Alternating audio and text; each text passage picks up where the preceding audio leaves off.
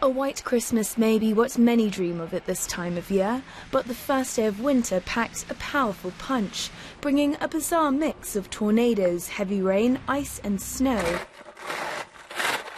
The storm system swept through more than 30 states in the US and even into eastern Canada. Trees fell on houses, across roads and power lines, knocking out power to hundreds of thousands of homes in Michigan, New York and New England. Residents were told it could take days to get the lights back on.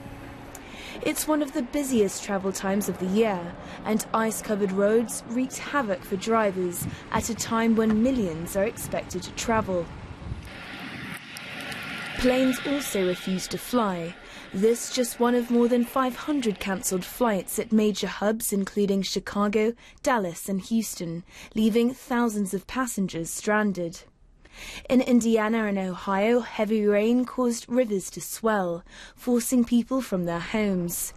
Firefighters using rafts to help evacuate people from their homes. Further south, tornadoes touched down in Arkansas and Louisiana, ripping the roof of this bookstore.